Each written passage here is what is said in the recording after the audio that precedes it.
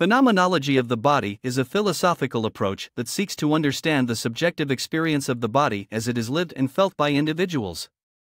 This approach is concerned with how we experience our bodies, how our bodies shape our perception of the world, and how we interact with others through our bodies. One key concept in the phenomenology of the body is the idea of embodiment.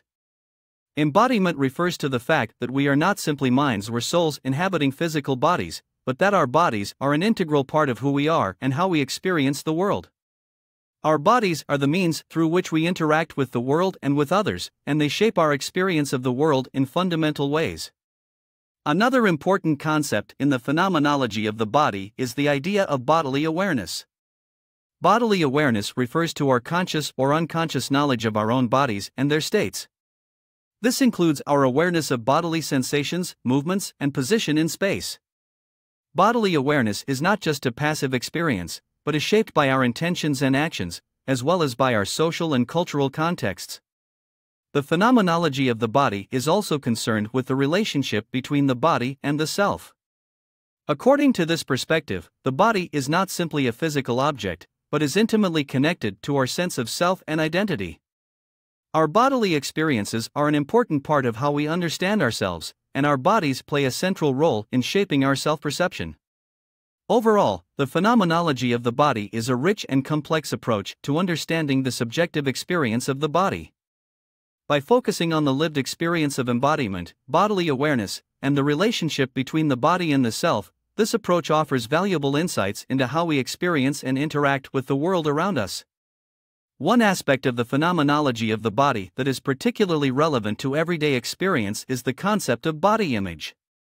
Body image refers to our mental representation of our own bodies, which is shaped by a variety of factors including genetics, culture, and personal experiences. Our body image influences how we feel about our bodies and how we present ourselves to others, and can have a significant impact on our self-esteem and overall well-being. Another important concept in the phenomenology of the body is the idea of bodily intentionality. Bodily intentionality refers to the fact that our bodily movements and actions are not simply reflexive or automatic, but are shaped by our intentions and goals. When we move our bodies, we do so with a purpose in mind, whether it is to reach for a glass of water, hug a friend, or run a marathon. Our bodily actions are thus meaningful and purposeful, and are an important part of how we engage with the world around us. The phenomenology of the body also emphasizes the social and cultural dimensions of bodily experience.